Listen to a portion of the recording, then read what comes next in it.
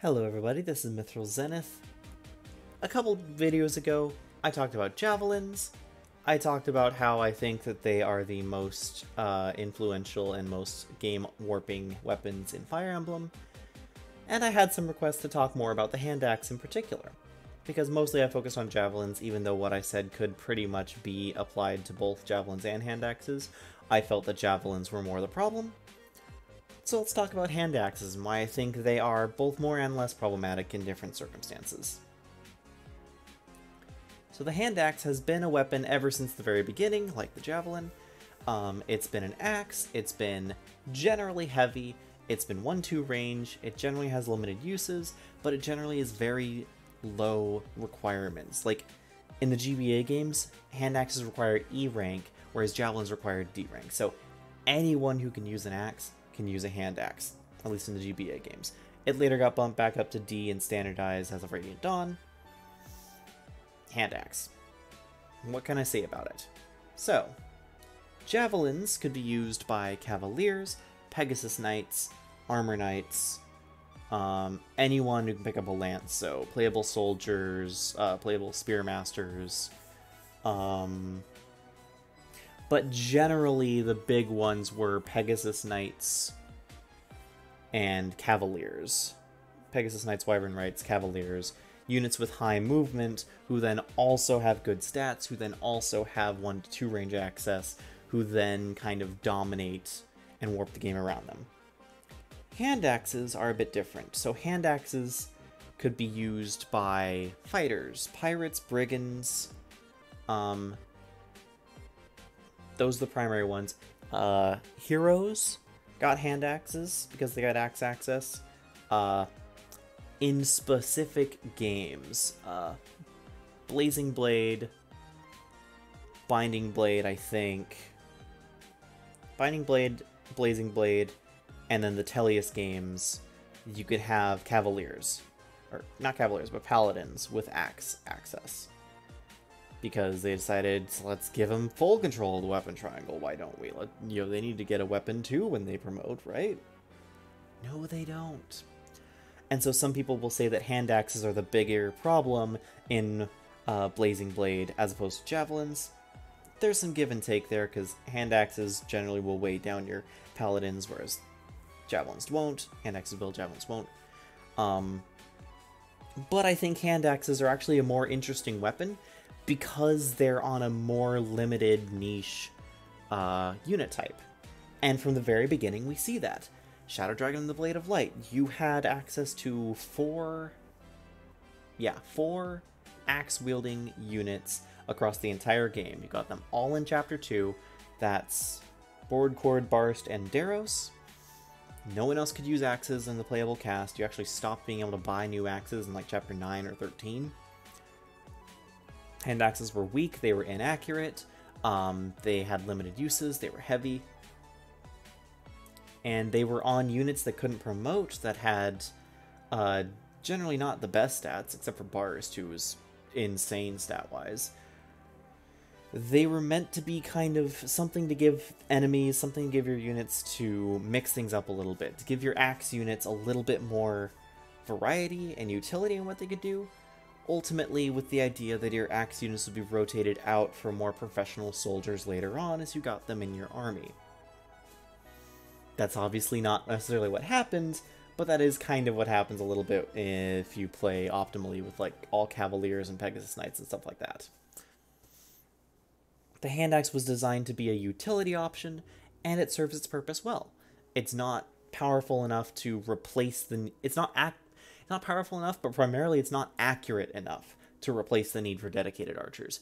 Accuracy is huge in the older Fire Emblem games, and having 60 accuracy, 50 accuracy, cuts a hand axe's usefulness greatly.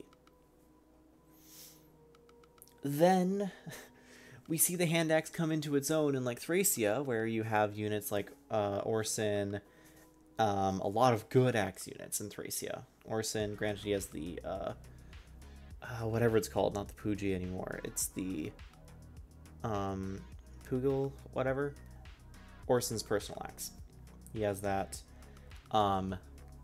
have a lot of units that can use axes that are pretty strong. Then you enter the Binding Blade, the GBA era, with hand axes galore. Paladins can use hand axes. Heroes can use hand axes. Warriors. If you ever get like a playable berserker, hand axes are great on them. Hand axes still have low accuracy, but because unit skill and luck gets higher, and there are more things like supports to increase accuracy, you can get quite accurate with your hand axes to a point where you're not really going to miss. You're going to see like 80 to 90% hit rates. Also, having that 2RN calculated makes hand axes a lot better, because seeing an 80% means you're closer to like 90-something% actual hit. Whereas, you know, before, 80% is 80%. Get better accuracy, dude. Hand axes then continue to be kind of game defining, despite the fact that they get weaker and weaker as time goes on. They just see more and more use as axe units get better in general. And so, hand axes are less problematic than javelins, but can become more problematic if they're allowed to be used on stronger units. The reason hand axes have gotten better over time is because axe-wielding units have gotten better over time. Axe-wielding units used to be these weak filler units in your army that just kind of were there to soak some damage and to deal some hits, but they're meant to be inaccurate and unreliable. They've gotten better over time to the point where some of the best units in the game are axe units. Wyvern Riders use axes primarily. You have units like Har and Jill and Radiant Dawn who use axes. You have heroes can use axes. You have Hector using axes, Edelgard using axes. Technically anyone using axes in Three Houses, but Three Houses is different. You have axes everywhere, and these axe units can define their games. Fates has the same limitation on all 1-2 range weapons, which I think is fair. But yeah.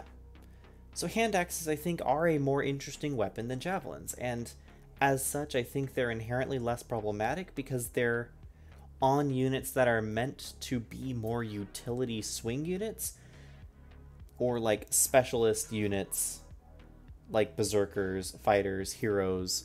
They're meant to be durable, take hits, give hits, but they're the overall less generally mobile units outside of Radiant Dawn and later Draco Knights.